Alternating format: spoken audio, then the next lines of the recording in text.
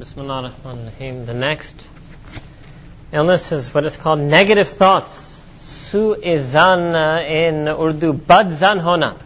To have negative thoughts about somebody. Imam Maulud said that some assumptions are not permissible, such as holding a bad opinion about someone who manifests righteous behavior. This means that your heart is convinced and you have judged him based on your heart's suspicions without proof that warrants such an assumption. There is nothing wrong with having doubts about someone or having a bad opinion of them if it is based on sound reasoning and is not arbitrary. Thus, our bad opinion of an open sinner whose open actions indicate his disrespect for Allah is not prohibited. I'm going to amend this a little bit, right? So the first thing is this notion of zan. Zan is your outlook, how you view someone. In Arabic, su-e-zan and husn-e-zan. In Urdu, bad-zan and husn-e-zan. So the first thing he's saying is that you should not think badly of a person, except he gives you one exception. Let me start with the exception. The exception is that if a person is openly committing a sin, like openly disobeying. But what does that mean? It still doesn't mean you're not supposed to have a bad opinion of them per se. Our karahat is not for the sinner, the karahat is for the sin itself, right? You should never dislike or feel ill will towards somebody because they are a sinner, but rather you should feel dislike and ill will towards that sin, that act itself, right? The reason for that, a very famous Shaykh Ashrafia mentioned, and that is that, okay, even if he or she is doing a sin openly, and so you have yaqeen then, that this person is doing something bad, but at the same time you have yaqeen about your own self, that you do some sin secretly, right?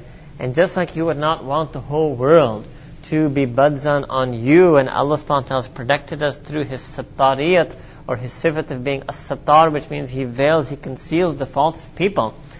You should then think that, okay, Allah subhanahu wa ta'ala, I can conceal the faults of this person, right? And that is actually hadith of the Prophet that a person should conceal the faults of their fellow Muslim, right? That has many meanings. The first meaning is simple, that you don't want to expose it to others. You don't want to broadcast their faults, flaws to other people, right? What you should do is you should go to them yourself if you're able to, right? Or send them an anonymous email. This is what we get, right? And if you think that they're doing something that is wrong, right, why go and expose their faults to others? But tell them gently and sincerely. Because actually when you notice somebody's fault, right, there's two ways. There are only two ways about it. I'll explain to you what husn-e-zan and su-e-zan is. You will understand this. You notice somebody's fault. You have yaqeen that they have a flaw or fault. Husn-e-zan means that you have ikhlas and you would like that person to be able to save themselves from that sin. Then you will do something about that in a mukhlis way. Su-e-zan means that you want that person to be exposed or caught or embarrassed or punished for that. That is su-e-zan. Then you will find some other way to expose that person, right?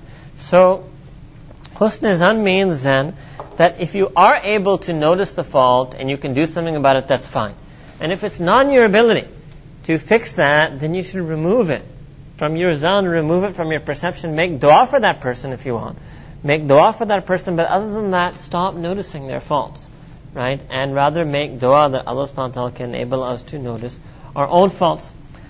This is one meaning, right? The other thing that he says here is that you should not have a bad opinion about somebody whose outward is righteous. In other words, if your heart is convinced, and goes on and that you have your heart's suspicions are without proof. So what this means sometimes that a person gets a type of vahm. It's not yaqeen. Second level, right, is that there is no reason actually to think badly of this person. There is no sin that you know with yaqeen that they did, but nonetheless you still have negative thoughts towards them or negative feelings towards them, right, or have su-e-zan about them, based on some shak, some doubt, some suspicion. When you open your mind up to that, about having doubts and suspicions about people, well, that is also something that is endless.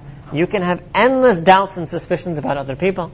And again, we would trade this off, that why should I have a bad opinion about a person who I am not sure whether they did something wrong, as opposed to why not have a bad opinion about myself because I have yaqeen about my own faults. I only have shak or vahm about their faults, but I know yaqeen my own faults.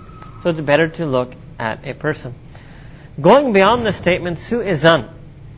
also means to think the worst of somebody. So when somebody does something, technically speaking, it's possible. They may have had a good intention in doing it. They may have had a bad intention in doing it. But to always look at the negative side. So this is not negative thoughts, negative thinking. To be pessimistic.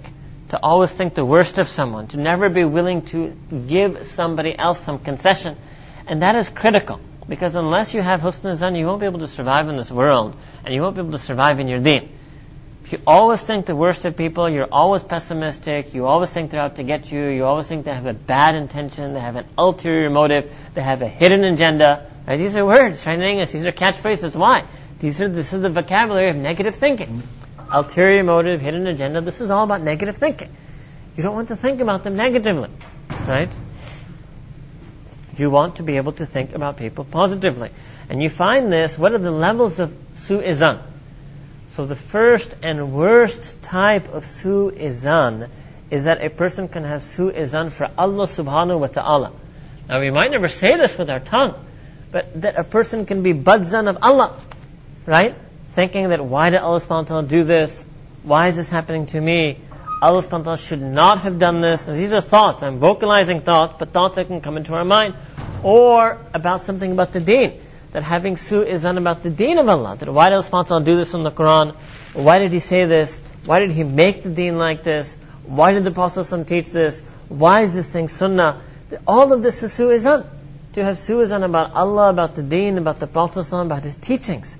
Right? So whenever it might happen naturally that you may encounter something in the Qur'an or the Sunnah that you don't understand, that your mind does not yet comprehend. That is when your nafs or shaitan might try to attack you and try to make you have su'izan. So don't have su'izan. Just have humility and say, okay, look, I have an intellect. No matter how educated I might be, my intellect is naqis. Allah subhanahu wa ta'ala is Al-Alim, Al-Hakim, Ahkum Al-Hakimin. So I need to submit, right? The word Islam means to submit. Islam is submission. There's going to be times where Allah subhanahu wa ta'ala is going to test us. Everything is going to have to be submitted. There are going to be some times when we have to submit our aql to the deen. Right? That our mind is not going to grasp it. So we submit that, okay, Allah subhanahu wa ta'ala, we cannot have su'izan about you.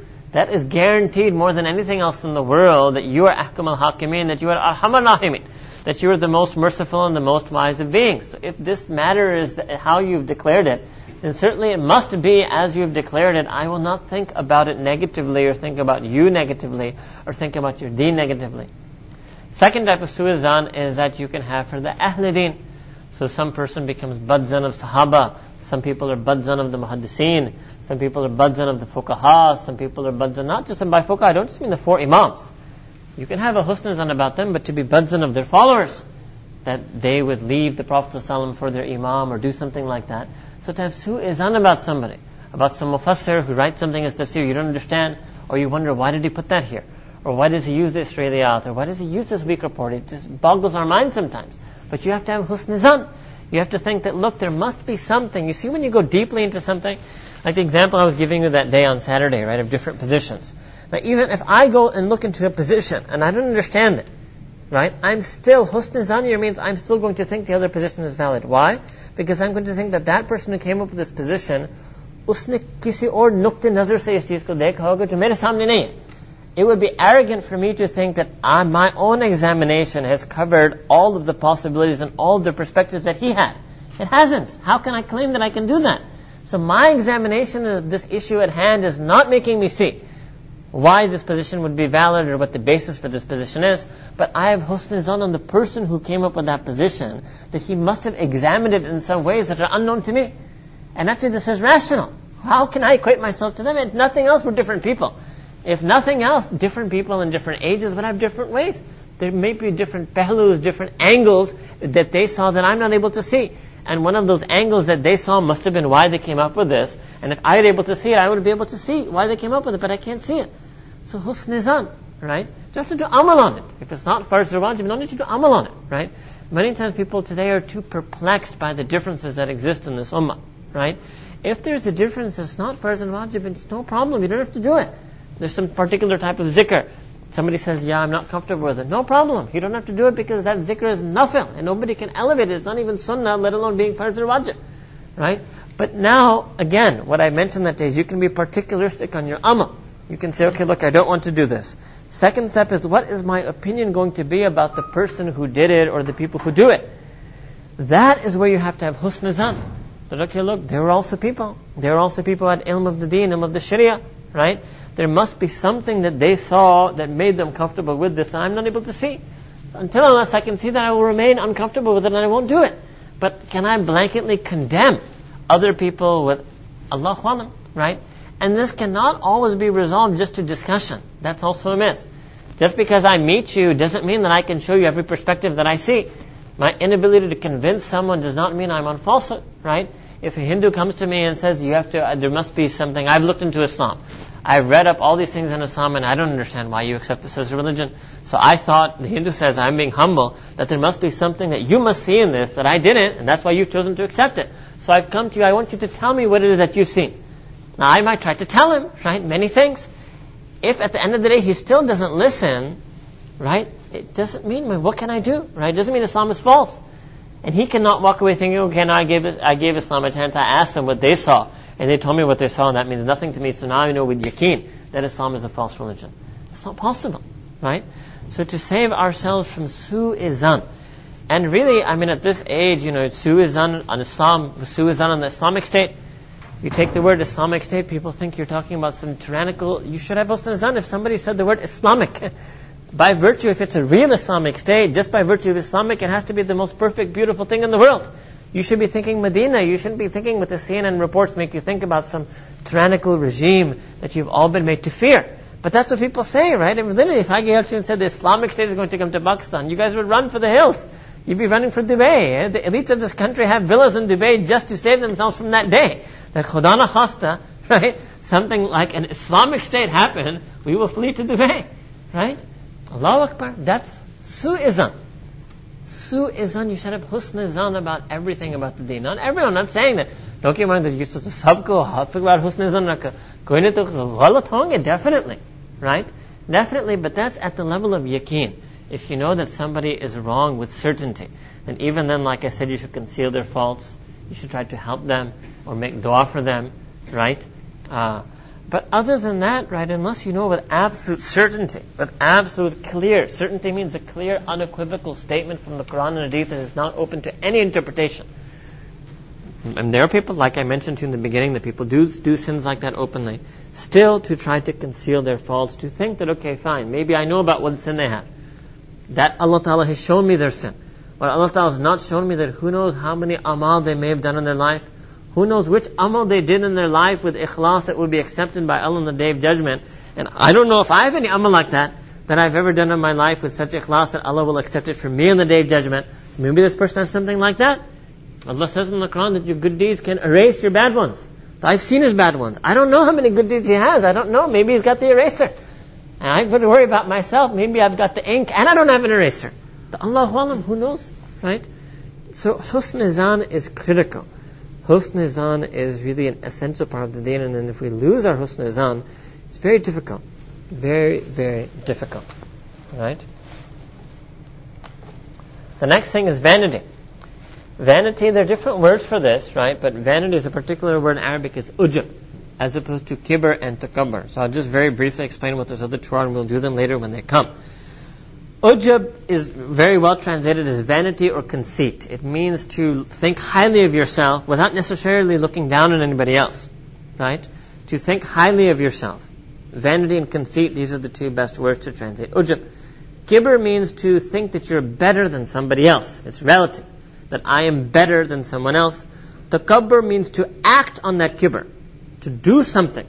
Right? To cut somebody in line because you think you're better than them and they should wait on the bank and you're Sayyid Saab and you should be able to go straight to the counter, right? Or any other thing like that you belittle someone, you talk to someone, you sidestep someone, you do anything on the basis that I am better than them, right? That is takabbar. So what we want to do right now is ujub. In one sense, ujub is done in the beginning because ujub is the beginning of all this, right? Ujub can lead to kibr, which can lead to takabbar. But when you think about when you're cleansing, so ujub is the last thing to go. In fact, some of Mashaykh have said that ujub is the last sin. That, it means it stays in a person. It's so deep that you have to really dig deep to get it out. That a person has ujub, has vanity for themselves, right? And you will find some people have talked about, in speculation, but about what was shaitan's asl sin. Some say it was hasad, some say it was takabbur, some say it was this, it was ujub, that he thought highly of himself. And because he thought highly of himself, that is what ultimately led to his refusal to do sajda to Sayyidina Adam alayhi salam. Or let me rephrase that, that is what ultimately led to him to disobey the hukum of Allah subhanahu wa ta'ala in a state of being able to see Allah subhanahu wa ta'ala. It's unimaginable. It's ajeeb. I cannot imagine that. You are in the presence of Allah. You hear from your own whatever ears that you have as a jinn, Allah's command, fasjudu. Allah's command. No, not from a Qur'an or from a Hadith. Allah directly commands you to do something. Right there in front of Him, and you disobey, and then you shoot back. I can't even imagine. Right? And when you say in Urdu, battamizi, you want to understand battamizi. Look at what shaitan talks to Allah subhanahu wa ta'ala. Right there live. It's an unfathomable thing. I cannot imagine such a being exists. Actually, shaitan himself, something must have happened. Such behavior is unimaginable. What put a veil over him? Different people. Hasad, ujub, these are like the master sins, if you will. Hasad and ujub / takabbur, these are two very major sins, right? And some say the root of all this is ujub. Once you start thinking highly of yourself. So let's read this. Ujub is the aggrandizing of some blessing while forgetting that it came from Allah. So the very first words in the Qur'an Al-Kareem, if you take out the tasmiyah, the very first words are Alhamdulillah. The praise itself befits only Allah. Praise proper can only be attributed to Allah. All praises belong to Allah. Each and every praise is Allah's alone. So that means that we are not actually self-praise. If you take this ayah or these alfaz as a negation of self-praise, that is a negation of ujub, right? And so what he's mentioning here is what happens is this natural. Allah Ta'ala has given us talents. All of us have different talents. Somebody might be talented in their studies, somebody might be talented in sports. Allah Ta'ala has given us a talent. And the teaching of Alhamdulillah that is meant to save us from ujub is to realize that there's nothing in me. Whatever I have has just been given to me by Allah subhanahu wa ta'ala. That if I'm smart, Allah Ta'ala gave me that smarts. If I'm a good cricketer, Allah Ta'ala gave me that ability. If I'm handsome or beautiful or whatever, all these things have been given me. Allah subhanahu wa ta'ala said what you call naz or nakhre. That's not there in Islam. We're humble people. We think that this is a bestowal from Allah subhanahu wa ta'ala. So treat that blessing by realizing that Allah subhanahu wa ta'ala, the exalted, is the fashioner and the bestower of blessings. He is the one who designs these ni'mats. He made that beauty. It's not, if somebody is beautiful, why should we feel anything? It's not like I designed this, but somebody designed their beauty, right? Or designed their intellect, or designed their ability, right? Neither did we design it, nor did we bestow it on ourselves. Allah designed it and He gave it to us. So what hissa do we have? We just received it. Usme kaun sa kamal hai? Kamal us zat ka hai jisne jamal ko banaya, right? Ya jisne jamal ko ata kiya. So that is Allah subhanahu wa ta'ala. Alhamdulillah, all praises to Allah subhanahu wa ta'ala alone. Any blessing that we have, and I'm using our inner self, some people also can have ujub due to their possessions, due to their children, right? Some women in front of the aunties with the other auntie, right? Deliberately to note the other auntie who you know is having a tough time with her son, that mere bete ne ji mujhe phone kiya, aur bahut hi pyar karta hai, bahut mohabbat karta hai, and ye, and wo, and right? Actually, right? What is being done? This is being done, right? Or you have some, you have a friend whose daughter is unable to get married. Oh ji, mere bete ki mashallah itna acha rishta aaya hai, or wo aisa hai, or wo hai, or wo ye hai, right? That is also ujub, right? So this is nothing. What was it in you? This is mahaz, only the fazl of Allah subhanahu wa ta'ala that He enabled your son to do that, or your daughter to get married, or whatever it is that you have. Whether it's in your children or your belongings or your business or whatever success or attribute or greatness that we have. So treat it by realizing that Allah the Exalted is the fashioner, the maker, the designer of the blessings and the bestower of your blessing. And realize that because of your impotence, your complete lack of power, la hawla wa la quwwata illa billah, we have nothing. We have no ability, no might, no power. You can produce neither benefit nor harm. We cannot create nafa or nuksan. We cannot create nafa or dhara, as we say. You cannot create benefit or harm. Indeed, vanity originates from one's ignorance of these two manners. Right? When we become full of ourselves, that's ujub, right? It's because we forget Allah subhanahu wa ta'ala. This is why so many places all over Allahu Akbar. In the adhan 4 times, the Iqamah, Allahu Akbar, all the time, takbir tahrima, Allahu Akbar, over and over again.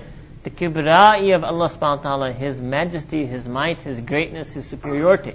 Why? It's meant for us to realize that we are saghir, we are small, we are humble beings, right? The more and more humble you get, and really you will find people who have an absence of this, people who don't have ujub, you will think that they have incredible attributes, but they will think of themselves as nothing, right? The Prophet said that Allah subhanahu wa ta'ala loves that person who views himself as nothing and others view him as nothing. These are some special people in this world. That they view themselves as nothing and others also view them as nothing. You say, Gumnam Fakir, right? Actually, but zi sifat manna. But he views himself as nothing, as others also view him as nothing. But Allah subhanahu wa ta'ala knows. Allah knows that he is something, that there is something special about him, right? So this is ujub.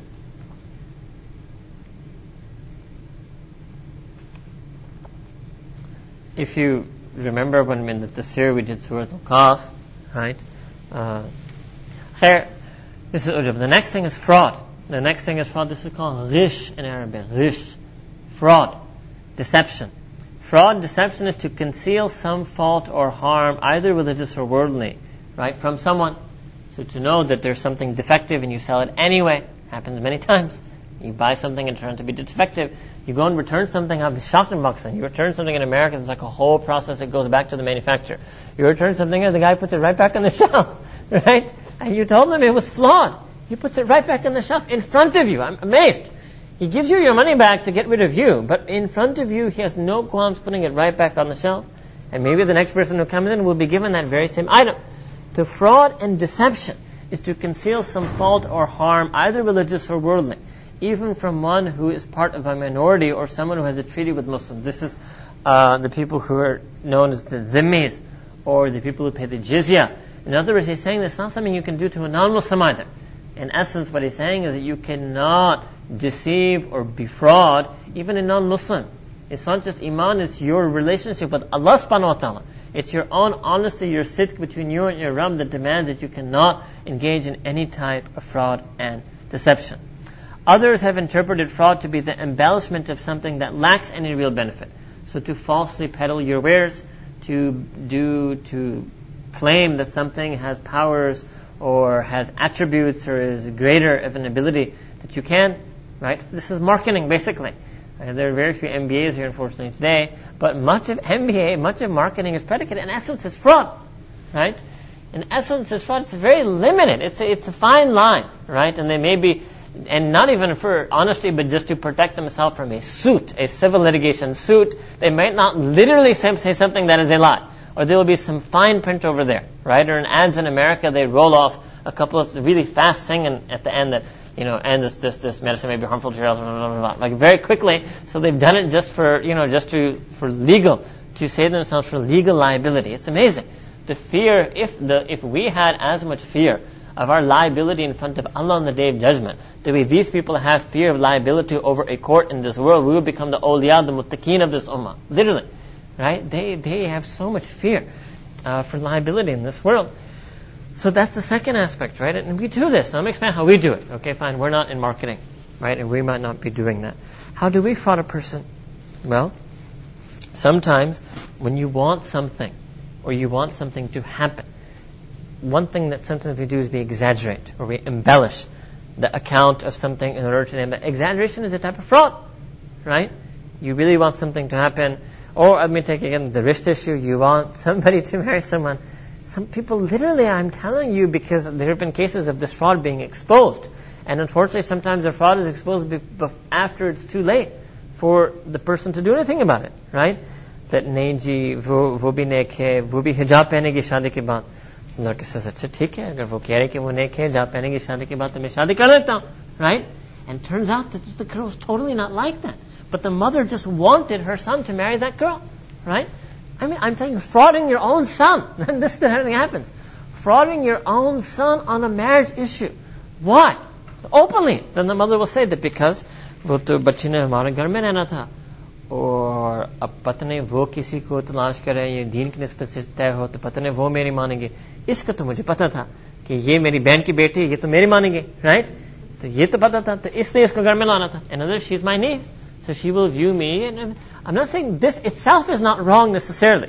If you are going to live in an extended family, living in the mother-in-law wants to pick a woman for her son who thinks would have compatibility, but to fraud the son, right? I literally had a case, I'm talking about a real case like this.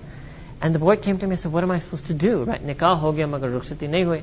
And I've realized now, and I know it after nikah, obviously, I mean, you get to know the person, it's opened up. She's not on the same dini wavelength I am. And I know she'll make my mother very happy, and my mother's happy, but what am I supposed to do? And parashan, right? All of this because of fraud, right? By your own mother, right? And he's not upset with his mom at all because he loves his mother, so the love of the mother making him overlook it. He understands what the mother needs, but at the end of the day, he was frauded, right? It's very, do not fraud another. You should always think that, look, and sometimes what people do is they say, and this English phrase is completely against Islam. What phrase is that? That the ends justify the means. The ends do not justify the means in Islam. They don't. If it's a noble end, Allah Ta'ala will put barakah and give you a way to do it honestly. You don't have to fraud somebody to do it. You don't have to deceive somebody to do it. It might seem to you that this is the quickest way or the easiest way. Have some sabr. Wait. Allah subhanahu wa ta'ala will enable. It's not necessary. Fine. If the mother, if for example in that case the mother had the ability to fraud, if she held herself back and made dua to Allah, that Ya Allah Rabbi Kareem, I know this girl would be perfect for me, right, as a daughter-in-law, but she's not on the same wavelength as my son, and I know my son genuinely wants somebody who's more religious. Allah, I will sacrifice this girl for the sake of the deen of my son, in complete tawakkul, reliance on you, that you will send a girl for Rishta who is also compatible to his deen and will also be a good daughter-in-law and a good life companion for me. Allah Ta'ala can do it. We are selling Allah Ta'ala short actually. When we try to fraud, what we're doing is selling Allah Ta'ala short. We think that we need to engage in the fraud and deception to make something happen. Allah subhanahu wa ta'ala could have made it happen without the fraud. You just have to turn yourself to Him. Another fraud and deception some of us do is on our CVs, or on our resumes, or in our interviews. That's another type of fraud and deception we do. In marketing our skills or our abilities, right? Classic fraud and deception, you guys know plagiarism, no need to bring that up. There's plenty of other sessions that you can have. That's another type of fraud and deception that occurs in this world, right? To be honest, right? The opposite of this, to be able to state something as it is, right? When people sell things, when you sell a used car, sell a property, right? All types of fraud takes place, and the ummah is suffering because of this. The ummah is really, you don't appreciate the suffering because of this. Doesn't mean, right, that all you have to do is eliminate fraud. You still have to do lots of other things, become people of salah, become people of taqwa. But the ummah is suffering because of the fraud and the deception that we perpetrate on another. The ultimate fraud is to fraud yourself, is to deceive yourself, self-delusion. To deceive yourself, to embellish your sins, such that you think you're frauding yourself. We market our own sins to ourselves. The dunya gift wraps itself for us, and we also market it for ourselves. So to deceive ourselves, or to think that no, it's not really that wrong, or my intention is okay even though the action is wrong. All types of deceptions we keep ourselves in, right? Unless you can escape your own inner deception, right? Maybe that's one reason Allah Ta'ala has made us in this, living in a communal way, that people deceive us. Because we're deceiving ourselves about our deen and our Lord. So Allah has chosen that, fine. If you want to commit that ultimate self-delusion, then live in a community where you all deceive and delude one another, right? So to eliminate ourselves from the self-delusion, to magnify the harm of our sins, and to be honest about the humbleness of our accomplishments. After this came anger. That is something that we had already done with you last time. Last thing we will do today is ghafla. Ghafla is heedlessness, mindlessness, to be unaware, to be uncaring, right? And this is a word Allah subhanahu wa ta'ala, group Allah has mentioned in the Qur'an al-Karim, the ghafilin. About them Allah says in the Qur'an, Ula'ika kal an'am bal hum adal ula'ikam humul ghafilun, right? That they are like animals. They're like animal life. In other words, they've descended, they've become subhuman. Bal hum adal, actually no, they're sub-animals. They're even below the animals. They're even more base. Who are they? Who are such people? These are the ghafilun, the people who are ghafil. So the ultimate level of heedlessness is to be ghafil of Allah. a person who is leading a life who is ghafil of Allah, and it's just at the ultimate level of disbelief, then an atheist in Allah subhanahu wa ta'ala's eyes is descended so low. There's no meaning to their life. There's no meaning and they themselves say there's no meaning, there's no greater meaning to life. They're the first ones to say that. That's their actual position, that there is no greater meaning to life. That we're just, so that's like the animals then. Right? That you're just living to eat and to enjoy and to live and whatever, and it's survival of the fittest, and this is the animal world. Now why are you lower than animals? Because you were insan, you sold yourself short. You had the potential to be ashraf al-makhluqat. The potential, every human being is not just by being human. We're not ashraf al-makhluqat. Humanity, insaniyat, has the potential to be greater than the angels. Not every insan, in fact, very few insans may realize and reach that potential. And that potential, by the way, is not due to our aql. Some people understand, we think that we're ashraf al-makhluqat because we're the smartest creatures on earth, and therefore we dominate the animal life and we dominate the plant life. No. You're ashraf al-makhluqat because of your qalb, because of the taqwa fil qulub, because of the piety that you can bring to Allah subhanahu wa ta'ala that no other creation has been allowed to bring. Due to the voluntary iman, the voluntary love for Allah you were allowed to bring, which no other creation has been allowed to do that voluntarily. Other than, I'm just casting aside the jinn for a moment. That is why we are ashraf al-makhluqat. So heedlessness, he writes, and ghaflat is being careless concerning what Allah has commanded one to do and has prohibited. Scholars of the science, means people of the science of purification, consider ghaflat to be the source of all wrongdoing. Its cure is to be found in 4 deeds, all of which possess rectifying qualities. Okay, before I get to the cures and the treatment, let me mention the different types of ghaflat. So the first ghaflat I mentioned was absolute ghaflat from Allah. The contrast to that is zikr. The opposite to this in the Qur'an is zikr. وَالَّذِينَ يَا أَيُّهَا الَّذِينَ آمَنُوا اذْكُرُوا اللَّهَ ذِكْرًا كَثِيرًا. Right? That we must make abundant remembrance of Allah subhanahu wa ta'ala with kathrat. Very few things are mentioned in the Qur'an al-Kareem. Allahumma, I think even zikr might be the only thing in which Allah has mentioned this adjective of kasrat, that you should do this abundantly. Right? That is to save us from ghafla, because ghafla is something that keeps overpowering us. We're always forgetful of Allah. So much so that we're forgetful of Allah in our ibadat. We're forgetful of Allah in the halat sawm, in the state of fasting. So to fight that forgetfulness, we always have to keep remembering, connecting ourselves back to Allah subhanahu wa ta'ala.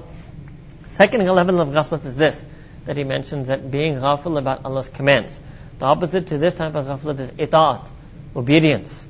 Right? Obedience to Allah's commands and staying away from His prohibited. Sometimes we are ghafil. Right? And this is the type of ghaflat you use a lot in Urdu. That wo ghaflat se mujhse reh gaya, wo ghaflat se maine wo kiya jo nahi karna tha, ya ghaflat wo mujhse reh gaya jo karne wali baat thi. Right? Ghaflat. Right?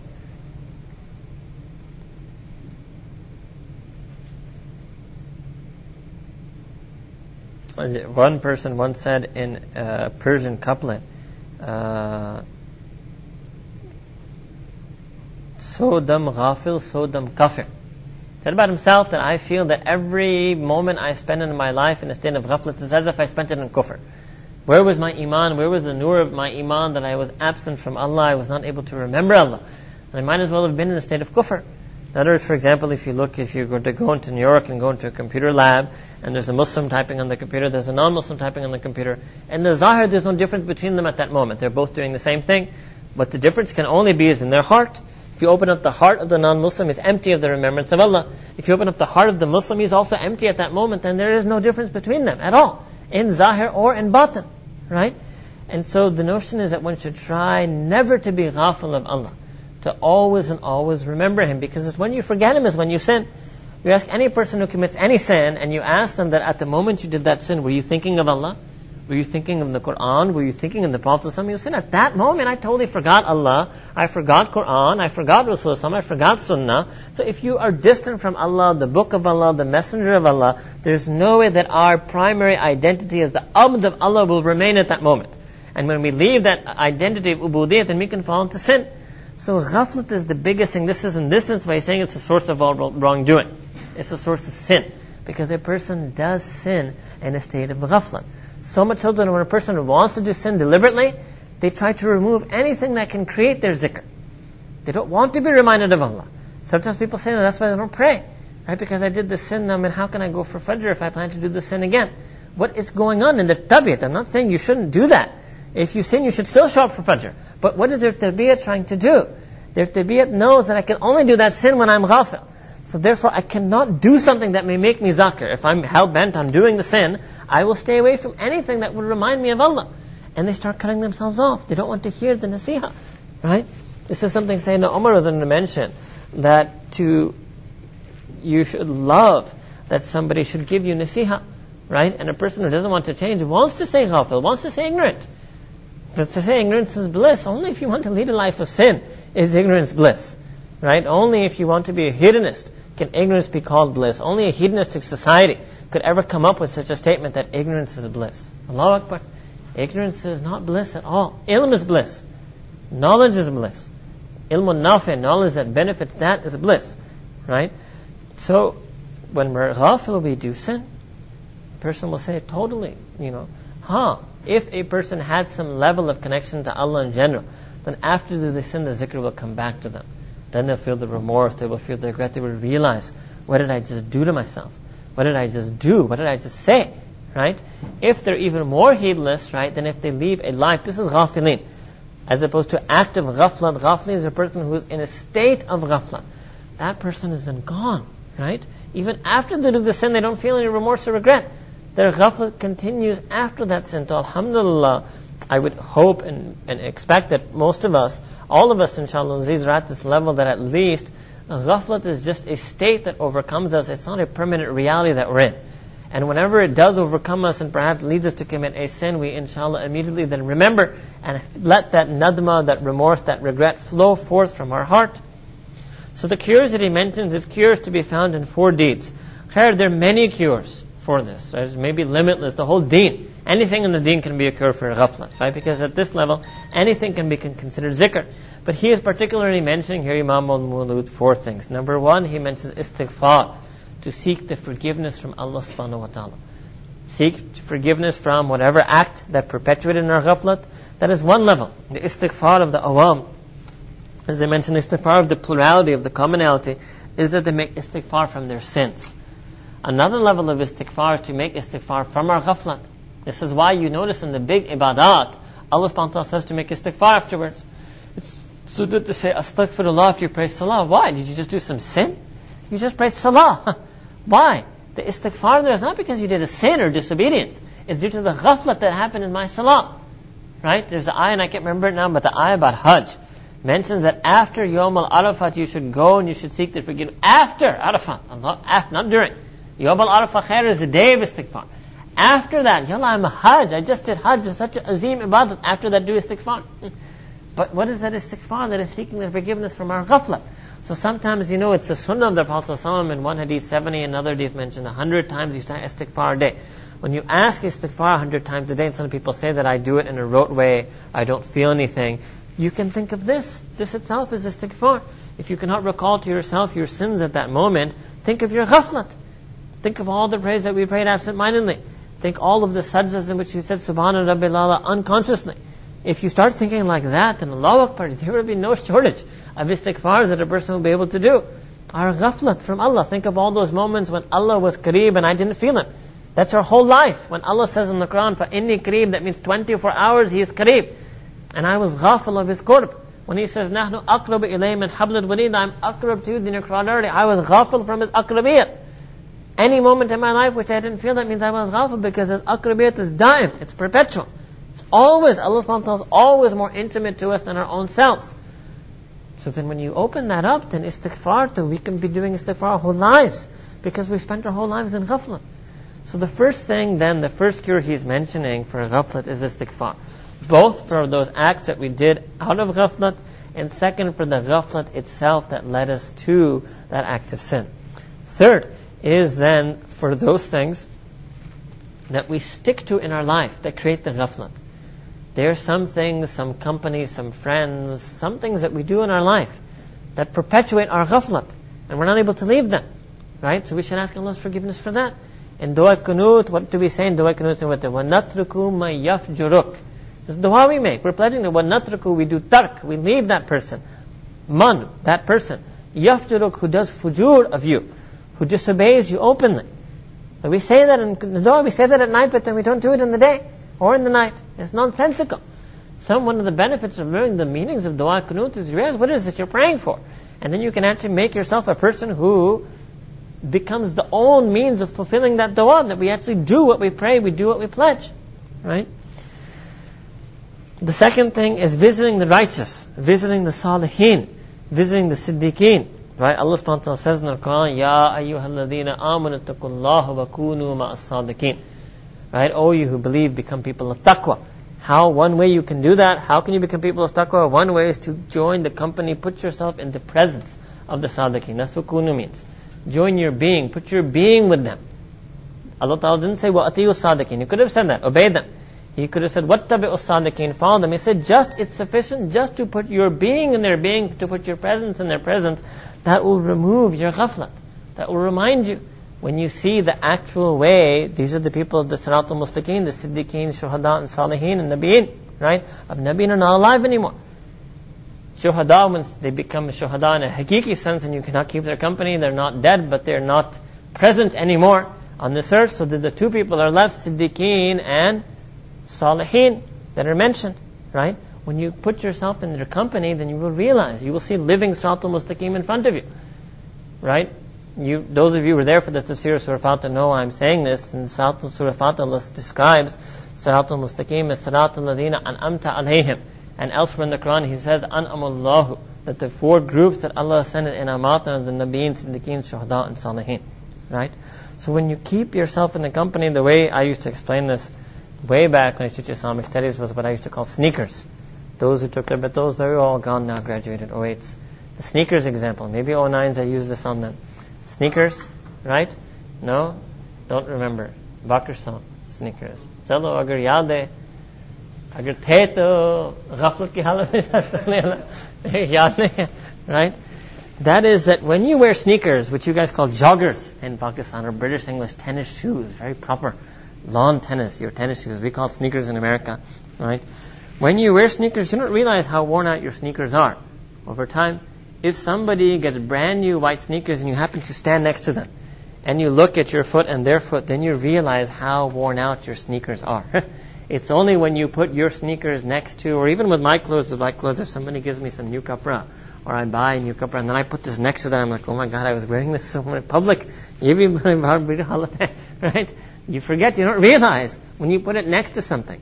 That is what it means when you put yourself in the presence of the Siddiqeen and Salihin. When you see the izhar, because actually deen, certainly it was revealed in the Qur'an, and was revealed in the life of the Prophet ﷺ. And the deen is something that is lived, it's a living tradition. These people who are Siddiqeen and Salihin, they're people who, they're deen incarnate. That's what they are. So they're the sneakers. When you put yourself in their presence, then you will see all the, like you saw in your sneakers, the grayness, the spots, the stains, the wrinkles, the cracks, the deficiencies. That's what happens when we put ourselves in the company of the pious ones. And our yaqeen also gets restored, because we remember that, okay, yeah, Islam was not revealed to create somebody like me. It was revealed to create somebody like that. Right? That is the shan of Islam. That is the power of Islam. That it can bring people, elevate. That's what it means, to elevate people to this maqam that they are above the ranks of angels. Elevate people that they get the salam of Allah subhanahu wa ta'ala. Elevate people that Allah subhanahu wa ta'ala takes their name. Very beautiful hadith in Bukhari. Once Rasulullah went to Sayyidina Ubay ibn Ka'b radiallahu anhu. He said, Ya Ubay, Allah subhanahu wa ta'ala wants to hear you recite Qur'an. Allahu Akbar Kamina. Sayyidina Ubay ibn Ka'b said, Ya Rasulullah, did Allah take my name? Literally, that's the English is not. The Urdu captures the beauty of Arabic. Ya Rasulullah, Allah ta'ala ne mera naam lekar kaha. Rasulullah ne kaha ki haan, aapka naam lekar kaha. Allahu Akbar Kamina.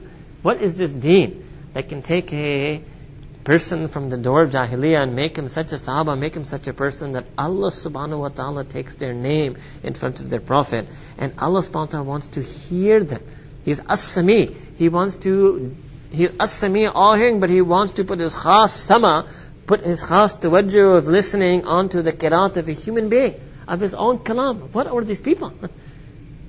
That is a person who has risen above the ranks of angels. That is a person.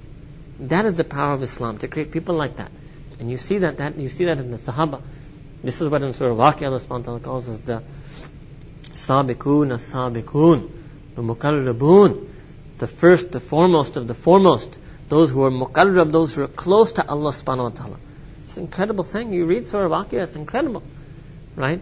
And there are lots of people, right? Thullatun min awwalin, lots of people from the beginning and a few people. But there will be people left. It also shows these people will always exist. They may become qaleel, but they can never become ma'doom. They can never become non-existent. They will always exist because this hukum of the Qur'an, kunu ma sadiqeen, is universal, is perpetual. If Allah Ta'ala has given this hukum, kunu ma sadiqeen, and the Qur'an is a universal, has to be followed by every single person in every single age, right? That means that the sadiqeen must be there. You may not agree as to who they are. You may not be able to find them, right? But if you're sincere, you will be able to find them. There's no way a person wants to do amal on a verse of the Qur'an. Might be difficult. It cannot be impossible. There's no verse of the Qur'an that can be impossible to do amal on. It's not possible, right? At best, it can be difficult, right? And so when you keep their company, you lose. And this is one of the signs in our tradition of tazkiyah or tasawwuf. This is what the mashayikh write. That what is the sign of a siddiqeen and salihin? This is the right. This is the sign. That when you're with him, your ghaflat goes down and your zikr goes up. And when you leave their presence, your zikr stays up. It stays with you. Different people take according to their own zarf. It's like a flame. Some people sit by a flame and they are warm while they sit by the flame. And when they leave the flame, eventually they will feel cold again. Whatever warmth they took from the flame lasts with them a little bit. Other people will sit by the flame and they will be able to take some of the flame itself. They will take a piece of the flame with them, a heat source, a small heat source. So even when they're away, that memory or that gathering is able to be a heat source, able to be a reminder, able to be a zikr for them. It's a residual effect, not as strong as the flame itself, but it's a small thing. A third level of people are those who may be able to take so much of the flame that not only are they able to get heat from it, they will be able to ignite or light others, right? So there are different levels of which people historically have benefited from the siddiqeen or from the salihin. But one thing that eliminates our ghaflat, there's a cure for ghaflat, is to keep pious company. Inshallah Aziz, on Thursday, which we will have our last sitting for Ramadan, we will finish this on ghaflat and maybe do one or two other things, and then I'll announce some schedule for after Ramadan with how we can complete this. Wa akhiru da'wana alhamdulillahi rabbil alamin.